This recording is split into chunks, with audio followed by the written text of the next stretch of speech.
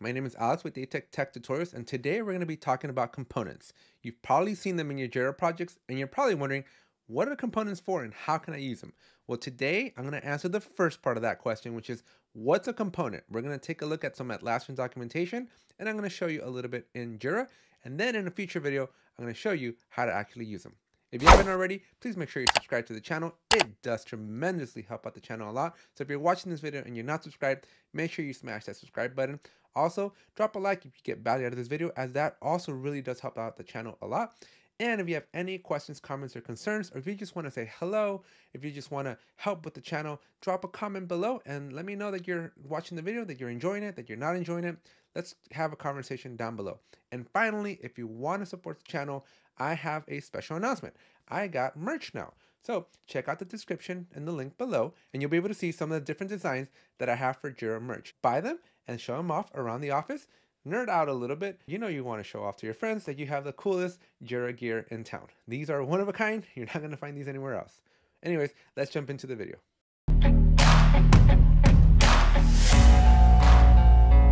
We're just going to take a look at Atlassian's documentation here. We're looking at just what are components. Components are very interesting. It's a very interesting field. It's a field that I like a lot, and you actually don't have to use it the way it's described by Atlassian. Because in a nutshell, the power of a component is if you are a project level administrator, you want to have some power. You don't want to have all the power in Jira. You don't need to be a site admin.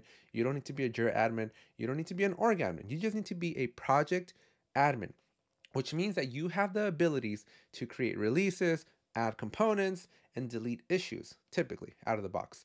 Obviously, your administrator might change those. But assuming that you can and have the ability to create components, this is a very powerful field in Jira because sometimes you want to capture custom information.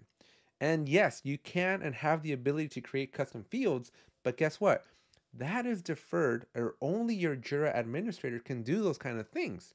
And every time you want to add a new item to your components or to your custom field, you have to go to your Jira administrator to have them help you add a new value, because only that can be done under the hood.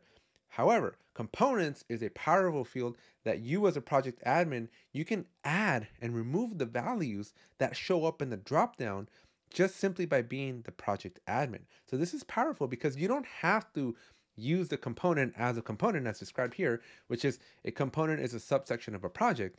You don't have to follow those rules. You can just define whatever values you want, and now you have a field that is completely customizable by you and your team, and you can select whatever values you want. But if you're a software organization, if you're a software team doing components, you're probably going to want to actually use components for what they're intended for.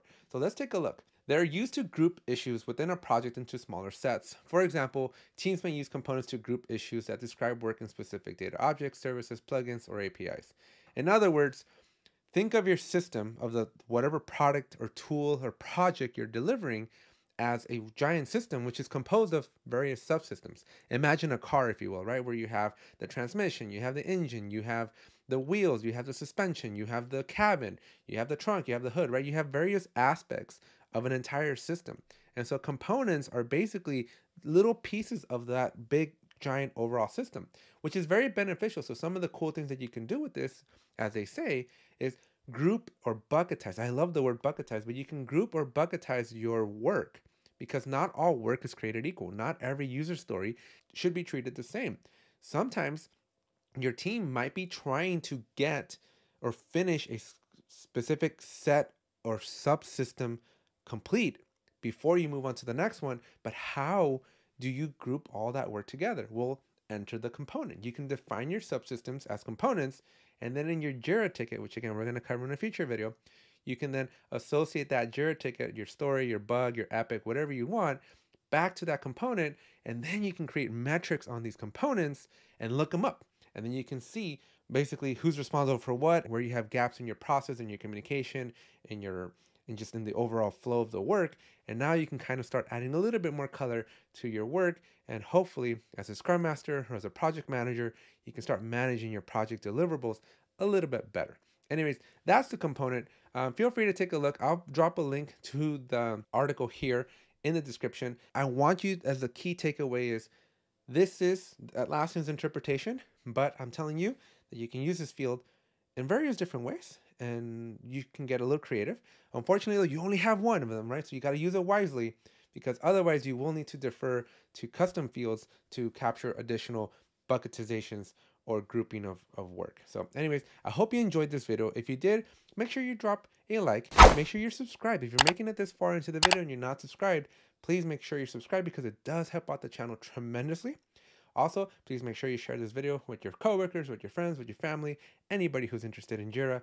And finally, make sure you get your Jira merch. We have a couple of different designs in the description down below. Check them out, buy them, wear them with pride, and show them off to your coworkers. I know that if I had a shirt like this when I was back in the office, I would have loved to have walked around with my "it's a bug, not a feature." And if you know, you know, because if you know, you know. Anyways, thanks for watching. Hope you enjoyed it. Let me know in the comment section below if you enjoyed the video. Come say hi, drop a like, subscribe, and I'll see you in the next one. Thanks. It's only worth it if you work for it. It's only worth it if you work for it. I won't stop till they hear me now.